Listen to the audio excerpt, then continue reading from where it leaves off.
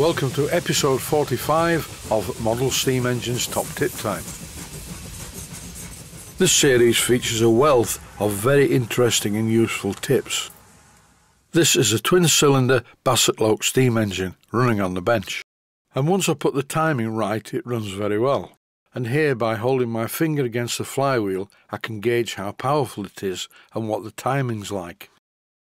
This is more or less as I first got the engine, and now I've done quite a bit of work on the plant. It's looking a lot better, and it's working a lot better too. The steam test on the boiler was successful, so I can put it into service with confidence.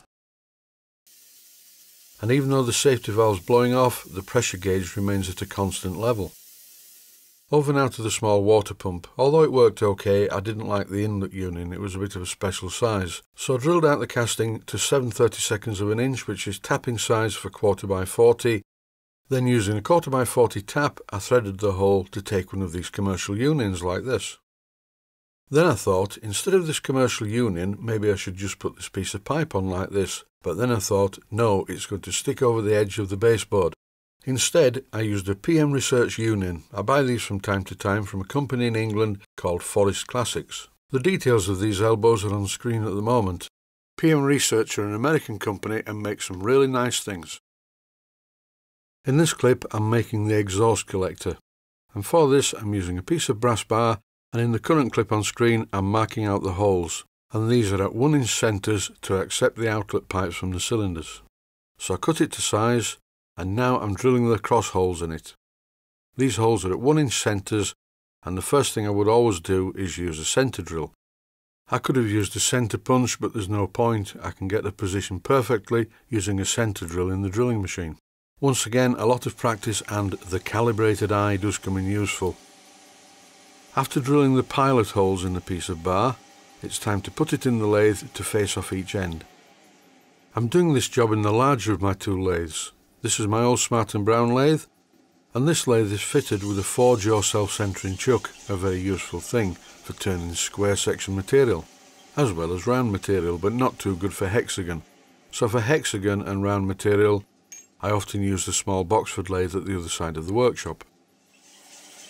After drilling a pilot hole with a centre drill, I then put a drill through the centre, which is 7/32 of an inch in diameter. And I don't want to drill all the way through this piece of metal. That's why I drilled the pilot holes first, because you can hear when the drill breaks through the pilot hole. I heard it break through the first one, and I've just heard it break through the second one. The tone changes. That stops me accidentally going all the way through. Here I'm using a 1/4x40 threads per inch taper tap. I'm threading the first 3/8 of an inch of this hole to accept a union. I often use the lathe under power for tapping, but I'm running the lathe at a slower speed to do this. The next job, and the final job in the lathe, is to turn the piece of bar round and face across the end of it. You'll notice that the lathe is now running fast again for this operation. Some viewers will also notice the small pip on the end of the work. This means that the centre height of the tool is incorrect. It should be a little bit higher. But unlike one viewer who made a comment, I do not work to 1/10 of a thou. That would be a little bit excessive. This is definitely not a high precision component. I'll be cleaning it up on the belt sander, so it will be fine as it is. You will notice that the drill grabbed as it broke through into the centre hole. You have to be careful about this. You can damage the drill or snap the drill, but not in this case. It worked okay. Most of the time, twist drills will tend to grab as the drill emerges through the other end of the piece of metal, and this is particularly bad in brass and copper. It's terrible drilling copper. After finishing the drilling and cleaning up the piece of brass using my belt sander, I then soft soldered the collector to the end of the original exhaust pipes. Soft solder is sufficient for exhaust collectors. It's not good on steam inlets. You must never use soft solder for any high pressure live steam lines, because the temperature of the steam will melt the solder. That's okay for small steam toys that run at £15 per square inch, but for larger high pressure models you must use silver solder on the live steam inputs. As shown here, I used another PM Research elbow to screw into the end of the exhaust collector, and to fit the elbow onto the exhaust collector I just made a simple piece of threaded tube 1/4x40, and now it looks like this. I think I like the effect really. It's a square exhaust collector because the base of the engine, the modified base of the engine, is also pretty square, so they sort of match. and I have the option of rotating the exhaust elbow, either leaving it like this, turning it upwards, or turning it down should I need to pipe the exhaust through the baseboard. At the beginning of this video I mentioned a surprise. No, I'm not going to set fire to myself. Here's the surprise. The engine originally came with this generator, and this was painted by a 12-year-old boy apparently, who's now in his 50s. I think it's a good idea to lubricate the engine because this engine spent quite a lot of time in a bath of cellulose thinners, or lacquer thinner if you live in the USA. You may notice that I've refitted some oil cups. Originally there was only one oil cup fitted and it was a really big lump of a thing. I was going to copy the original and just make another one, but it didn't look good to start with. In this sequence of video clips, as you can see, I really am going over the top with the oiling because it's very dry indeed. I'm making sure that I miss none of the working parts. The silicone rubber O-ring that I originally fitted to the filler cap of the displacement lubricator was not a good fit, it was far too big, so now I'm fitting a smaller one. The problem with silicone O-rings is if they are too big and you put too much pressure on the filler cap, the O-ring squeezes out of the side, but this one won't, it's a perfectly good fit. It's time now to refit the cylinder cladding that I painted a while back, and I started off with this centrepiece that covers the two pieces of pipe, but then I realised, no, this has to go on afterwards. The design of the cylinder cladding for this engine is quite well thought out. What it's made out of is some sort of quite springy steel. I don't think it's mild steel, it's very springy, and it just snaps into place.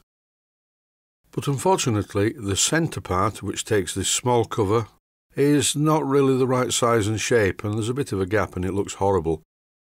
I'll deal with that very shortly. It's time now to fit the cylinder covers. Well, the cylinder covers are already fitted, the proper ones. These are cylinder cover covers, and they're actually called domes of silence. And research tells me, or should I say viewers on YouTube tell me, that these are designed to be fastened to the bottom of furniture so that the furniture slides about more easily on the carpet. But in this case they're doubling as cylinder covers, and they add quite a nice look to this small engine. Originally the cylinder cladding was in a bit of a state.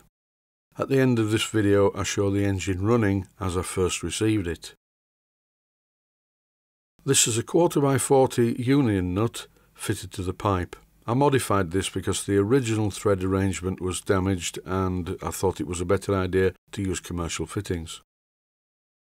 I'm removing this union nut and also the union nut and union cone on top of the boiler, the one on the tap, because I'm going to silver solder a pipe into these two parts and join them together.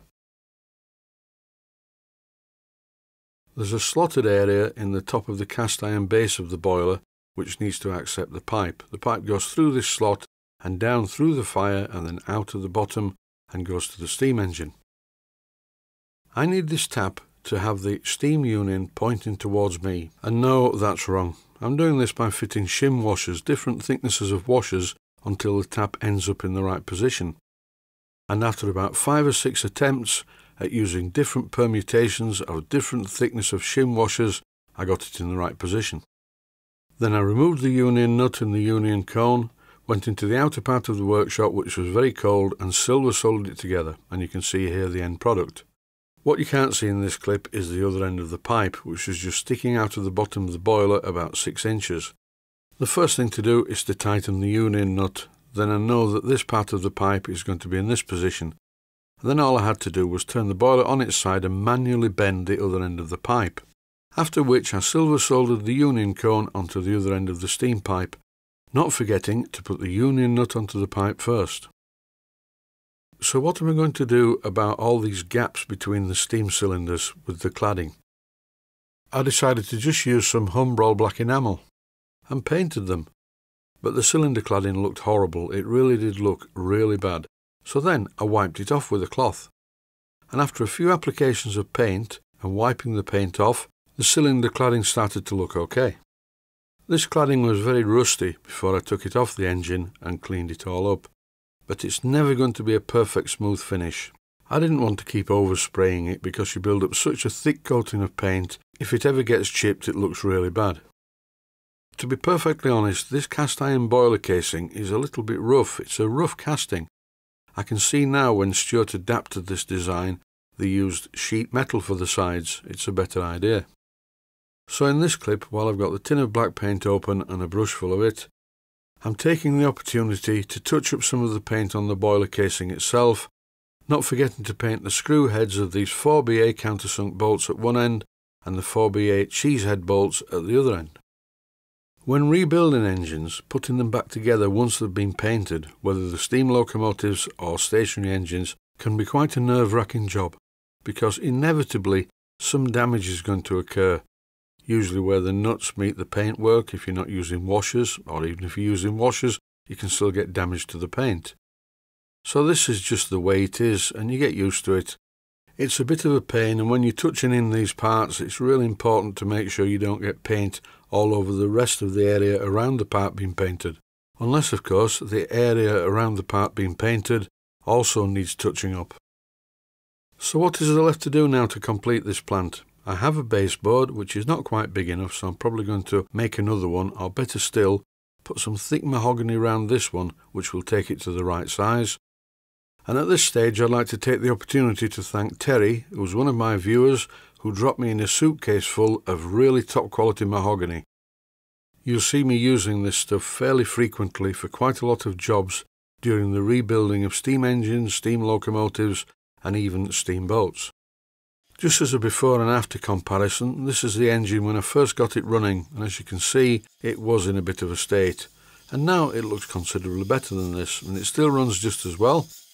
I think it's time to put it all together now on a nice baseboard. Stay safe, stay healthy, thanks for watching, and I hope you found it useful. Please take the time to visit my main Steam Models website and click on the section of the website that says Video Playlists. And by doing that, you can find other videos that you may like to watch. And by using the playlists, you can actually watch the videos back to back.